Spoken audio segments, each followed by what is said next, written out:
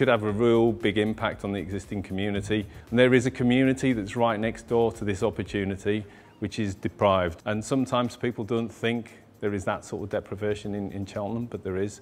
And it's a massive opportunity for us to start getting really at an early age people involved in cyber, understanding it and creating this pipeline through to jobs, and real jobs that will be there but part of a community. Cyber Central is going to be crucial in engaging young people because it's really going to show them the opportunities that are available to them.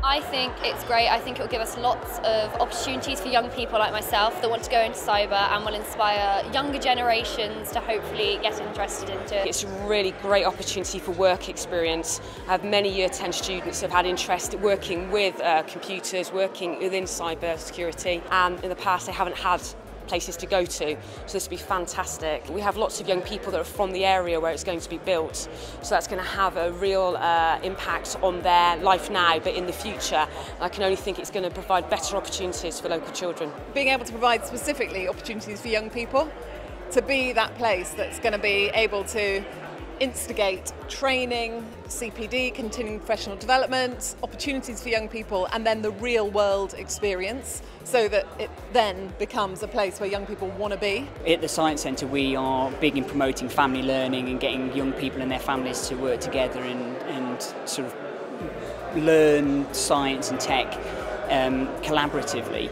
And I think that the whole thing behind the Cyber Central just means that those people are going to come together and they're going to have an opportunity to see where their learning can take them going forward into the future. So there are job opportunities, and there are places for people to go and work and learn and do lots of cool things all together. We see lots of benefits for the local community, both in terms of potential jobs, and that's not just cyber, but all sections will need supported services as well, in terms of homes, also in terms of integrating with the local community, which we see as crucial as part of this, in terms of improved transport links, maybe cycle paths, walking, etc. The sort of facilities and the housing and the infrastructure they're talking about putting in is something that's really going to make a difference to making Cheltenham more attractive. They're also talking about sustainable transport, which I think is very, very important. People have got to be able to get there easily.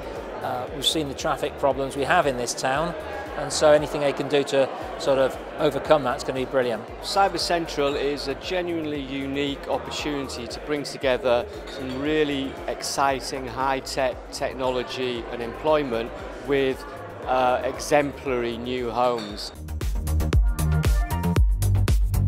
We're trying to create communities, we're not just trying to create a business park.